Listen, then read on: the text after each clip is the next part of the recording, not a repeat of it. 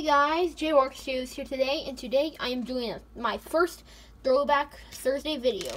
The Lego Star Wars set number 9515 Malevolence, I believe is how it's pronounced correctly. It's an old Star Wars set, got for a good deal, but no minifigures, so let's get on to it. We'll start from the back on the bottom. So in the back we have the little boosters, or jet engines, whatever you want to call them.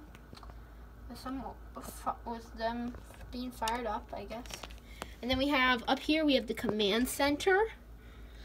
You can see. And if you guys didn't know, this is a microchip, believe it or not. But basically, from here on out, it's just decorations. You can't really get inside. And here, I see that's supposed to be a cannon.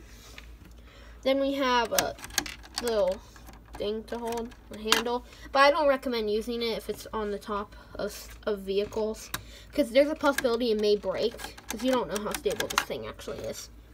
And then we have some stickers. Then we have another cannon looking thing. Then we have another cannon, which actually has a play feature. If I just open this up, and it's not, hang on guys, it's not working. You're supposed to pull this lever and, oh, here, just need to be turned a little. This one wasn't in all the way, but if you fire it out, it'll fire, and you can keep on turning it, which is really good as well. So that's just the one play feature they had in the set. But if we keep on going on, there's more stickers. And then all these detailing on the top. But everything's identical on the sides, so don't worry. You're basically seeing both sides at the same time. And then this is where it ends. I mean, there's not much to go about here. It doesn't have a lot of detail, and you actually cannot, well, you can kind of get inside, but that would require a lot of force, and you could potentially break the spaceship. So if you have this set, I don't recommend you do it. So see, I just opened this up a little, and you can kind of see inside. There's a little command center. Then there's a little command center. You can kind of see like a little chair. I mean, it's kind of hard to see in here, but then you can see all the functions they have inside here.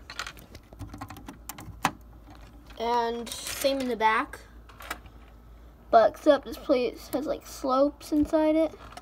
So I mean, you could potentially put minifigures in here. Like, I could potentially do that. And this is like a really good ship design. So, but anyway, I'm going to get on to my final thoughts of the video. So, final thoughts. This set is really good. This set is really good. Personally, I love it. It's one of my favorite Star Wars spaceships. Even though it's micro, it has a good design. I've never seen a microship have play features before, which is something new. Not new, because the set is so old. But, yeah, I'll probably give this set an A-, to be honest. A-, 9 out of 10. A 9 out of 10, which is really good. I don't really give my sets those.